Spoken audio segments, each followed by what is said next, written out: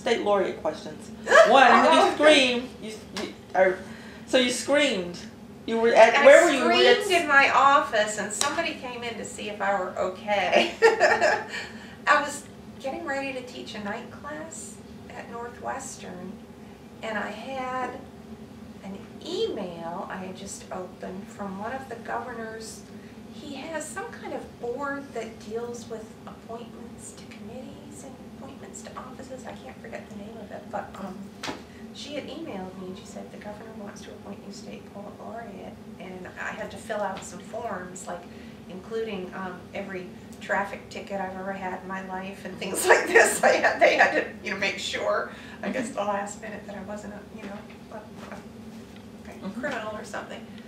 And I opened that, and I just didn't think I was going to get it because the other two nominees, were fine poets, and they were also, much more Louisiana. Natives. Yeah. Well, one was a native, and one had lived in Louisiana many years, but lived in Baton Rouge, sort of the center of the political world in Louisiana. So I just didn't think. Did you know your name was in the hat? Yeah, they had announced the names of the 3 finalists a bit before that, a month or so before that, and put out the Louisiana Endowment for the Humanities had issued a press release.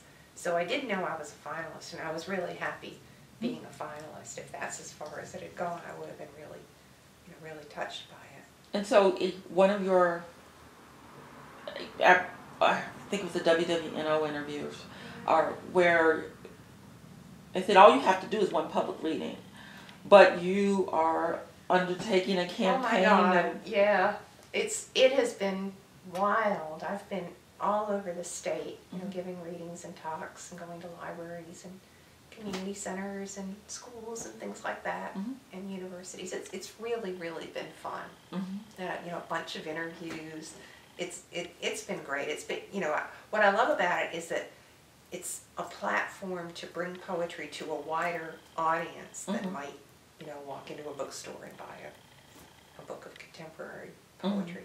People who maybe liked poetry when they were young but haven't messed with it in many years, or children who are a little suspicious of it, or whatever. I find that people will come to an event with a state poet laureate because it's their state, and they have a little bit of ownership in that position. They're curious, or or whatever. Whereas they might not have come in the past if it were just me. Julie Kane was a poet coming to town. But your poet laureate is coming to town. Okay.